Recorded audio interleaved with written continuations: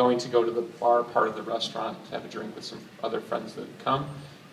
I was basically mocked by 5 cougars sitting in a corner. Well, they started mocking my hat. I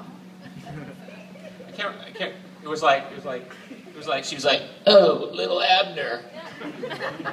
I'm like, huh? And so that invariably turned into a conversation where they said, "Why are you wearing a hat in the restaurant?" And I said, "Because I have no hair."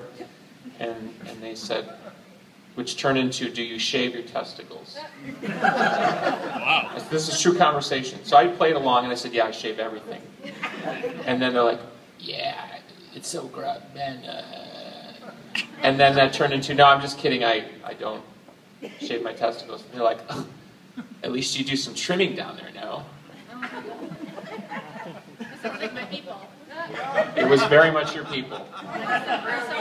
Only here would I have a conversation about pubic hair in public with strangers. And then they got bored with me and they just went back to whatever it was they were talking about. I'll apologize for my mother now. Listen, she gave the best blowjob I've ever had. It was unbelievable. Unbelievable. Oh, nice, Gio. 1, 2.